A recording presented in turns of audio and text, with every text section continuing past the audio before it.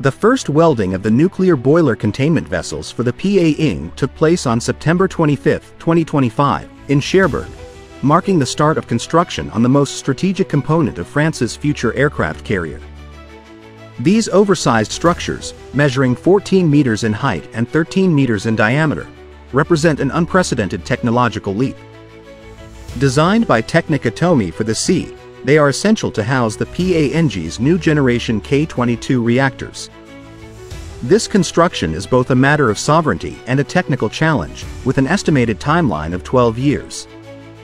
The PA embodies France's ambition to master nuclear power at sea without relying on foreign technologies. With key features such as next-generation nuclear propulsion and an impressive air wing capacity, the Pa stands as an industrial and geopolitical showcase for France over the next 50 years.